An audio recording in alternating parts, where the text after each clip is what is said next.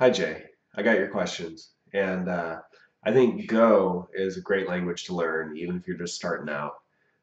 For reasons you already know, the main ones being Go's got amazing credentials, and it's really well built. So it was built by some of the best minds in computer science: Rob Pike, Ken Thompson, Robert Grissomer. Ken Thompson's like the godfather. The C programming language, right? They helped create C, Unix, UTF-8. So some of the best minds created this language, is created at Google, the best software engineering firm to have ever existed. So it's got amazing credentials. It's a really well-built language. So don't even hesitate to learn Go. Go is great. And my course on Udemy is really good for somebody who's just getting started with programming. So it'll teach you everything you need to know from the ground up.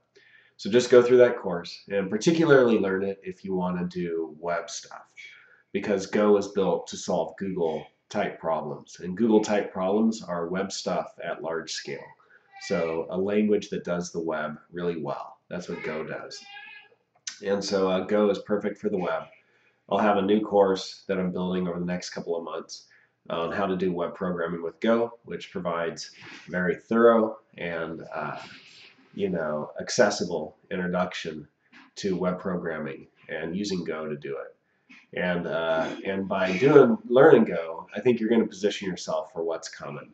So I think it's going to be the choice that people will be making more and more in the future, and that's what all the trends are showing. So I wouldn't even hesitate. Learn Go, learn web programming with Go. And is there some framework for doing stuff with Go and on the web? Yeah, there's some frameworks out there.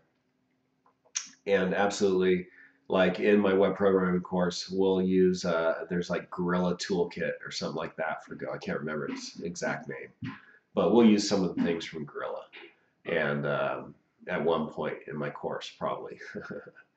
But a lot of the stuff is just pretty straightforward. And once you learn how to do it with Go, you don't need a framework. You understand kind of what's happening, and you just use Go. So you don't need somebody else to do it for you. You just need your language. That's it. The standard library from the Go thing. All right. So those are my thoughts. Don't hesitate. I'll also say that it's better to be a small fish in a large pond. No, it's better to be a large fish in a small pond.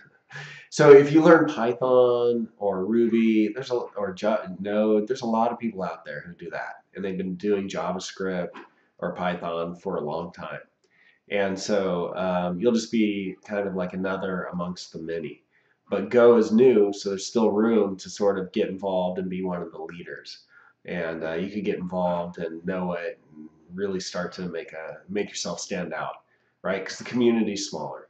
And so there is the downside that there aren't a lot of examples out there, but there's enough out there. And with my course that's coming and my course that's already there, and there's enough of a community that when you're stuck, people want to help. It's a really great community.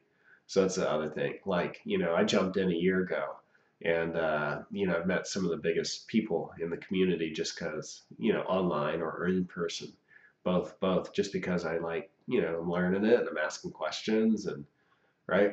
So anyhow, those are my thoughts on Go, and I wouldn't even hesitate. So just learn Go.